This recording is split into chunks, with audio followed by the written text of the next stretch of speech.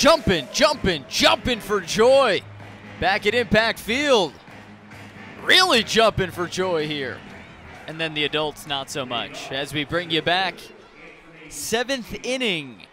And a new pitcher for the Dogs. This pitching change brought to you by M&M Limousine and Bus. It's Harrison Smith, a two-way star for the Dogs, who recently has been going back and forth. Last night in Fargo, hit a home run. He's earned the moniker Home Run Harry, with good reason. He's tied for second on the team with 6 homers. But then a night after hitting the home run and playing his role as Home Run Harry, here he is on the mound, making what'll be his 4th appearance. A two-way player, Andrew Belleson, it's a lost art. Yeah, you're absolutely right. It's a lost art. Not an easy thing to do in this, especially in this game. Harrison Smith, Shohei Ohtani, the 2 men left standing at the top of the two-way players. And Smith's right now dealing with Anthony Seymour. And the center fielder takes a strike. So Jake Dahlberg out of the game with 85 pitches.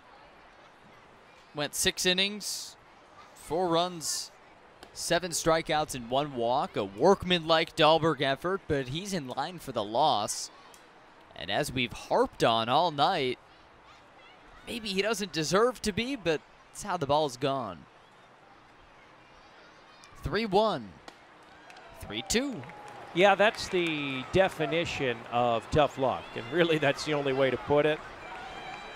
You look at the line, look at the numbers, you say, wow, he did everything that he needed to do, and he did. Only gave up 5 hits, and would be the tough luck loser, but still plenty of time. Drive to left. Metzger. He's there. Well, that ball really carried well off the bat of Seymour the other way. He kind of slashed that line drive to left field. And with that swirling wind, you never know. Here's another look. Pitch middle away, and Seymour slaps it to left. Good carry, but Metzger able to get a bean on it in the wind for out number 1. Battle of the threes here. Brandon Chinea against the Dogs, numero 3, Harrison Smith. Harrison in his 3rd season with the Dogs, carving this niche as an everyday shortstop, except the days when he's not. When he's available out of the bullpen like tonight. And this one lazy into shallow right. It's tricky. Foul ground, there's Hobson. 2 gone in the 7th. Sam, that's a phenomenal play, and you praised him earlier for his defensive footwork at first base, which is something that is very often overlooked by a first baseman. And his footwork is great, by the way. But take a look at this. That ball carried pretty well into shallow right, into foul territory. Now keep in mind, Hobson is making that play with his back to the ball. He's turned away from the infield. It's the only way you'll get to it in time. Turns, finds it, and makes the catch in shallow right and foul territory. That's an awesome defensive play by a very good defensive first baseman.